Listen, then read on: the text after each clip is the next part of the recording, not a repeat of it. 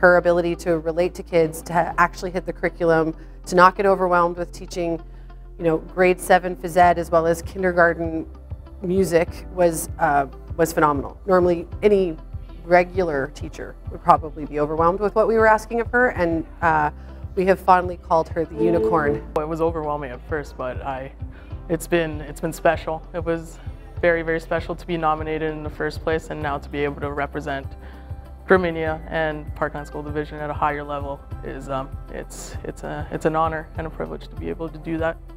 You come in here in the mornings, and our school starts very early. Our buses arrive at 7:35 in the morning, and by 7:40, this room that she teaches in has about, I don't know, a handful to a dozen junior high students who are chatting her up in the morning. And then in the lunch hours, you see them all circling around her again.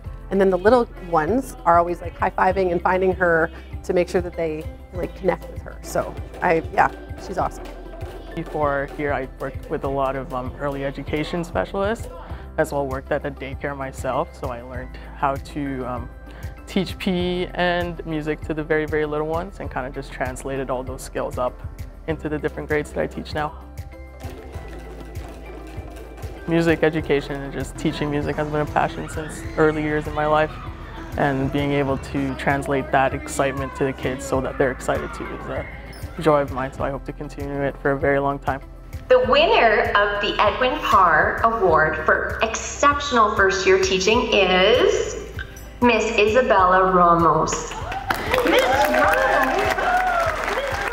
She was our only recipient at the Milestones and Merits. So myself and Mrs. Chesser were very excited to be able to go because she was going, but also we knew the secret that she was going to be awarded the other award that night, and it was pretty interesting just to hold on to that little snippet of information, and then her response and reaction of her friends that were there were really good. Well, it was nice to know that my administration believed in me and what I could do, so I felt supported and I felt like I pretty much could do anything. I'm proud to be able to do this for my school division, and I hope to continue just making us proud.